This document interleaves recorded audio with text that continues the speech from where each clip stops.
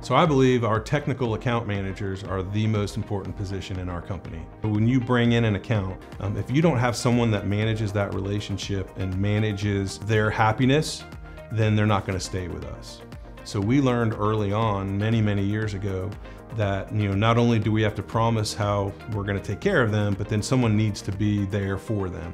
And so the technical account manager is responsible for their retention and their happiness.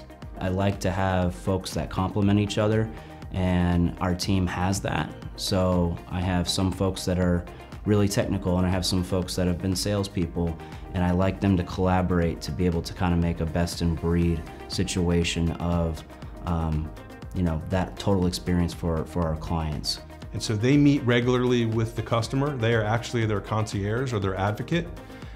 And they want to make sure that if an issue does come up, or they need something, or a proposal is needed, that we have a dedicated account manager for our customer in order to achieve whatever it is that's either wrong or needed in that account. What I look for are people that can be articulate, that can explain technical concepts in plain terms. I need folks that can think critically. And at the end of the day, I've tasked all our team with saying, if this was your company, what would keep you up at night, and what would you put in place to run the technology here smoothly?